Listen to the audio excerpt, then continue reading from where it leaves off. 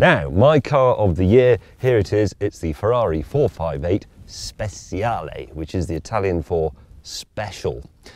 This is the successor to the 430 Scuderia, the 360 Stradale. It's the sort of more focused, slightly stripped out, slightly lighter, slightly sharper, slightly more gravelly version of the car we already know and love. Now, the thing I like about it is, whereas those previous cars were definitely, well, you know, you paid more money and got less car, and it smelled of glue a bit, and you lost the things that make a Ferrari tasteful and Italian, like nice leatherwork, elegant stitching, that sort of thing. This retains most of that. It still feels like a 458, which I think is, all things considered, the best supercar in the world, but it's just a little bit more immediate. I mean, if you're interested in arithmetic, it's a tiny bit quicker to 60. It'll go around Fiorano faster than the standard 458. I believe it will go around the Nürburgring slightly quicker than an Enzo. The gear changes are marginally quicker on the way up, marginally quicker on the way down. It's got about 39 more horsepower,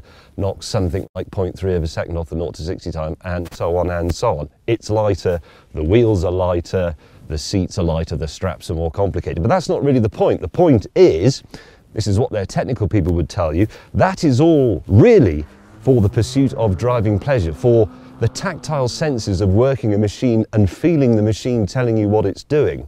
It's very difficult to articulate, especially if you're basically a bit simple like me, but as you drive, you feel there's a piece of machinery working on your behalf, doing what you commanded and doing it more sharply, really. It's like a soldier that goes to attention slightly more quickly than the soldiers around him, or manages to cock his rifle more quickly. It's a Ferrari 458 with a slightly brighter light shining on it.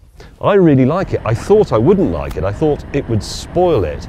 I thought it would spoil the things about a Ferrari that I really love. I don't have a Ferrari because, I mean, I do have a Ferrari, but I don't have it because it's a fast car. I have it because it's a lovely experience. It's a tasteful thing, it's an elegant thing, it's very stylish, it's very artistic, it's very visceral, the sensations are nice. I'm not bothered about going around a track as quickly as possible. I don't care if a Lamborghini or a McLaren is actually slightly quicker. That doesn't matter. It's like music, it's performative, it's designed to stimulate you.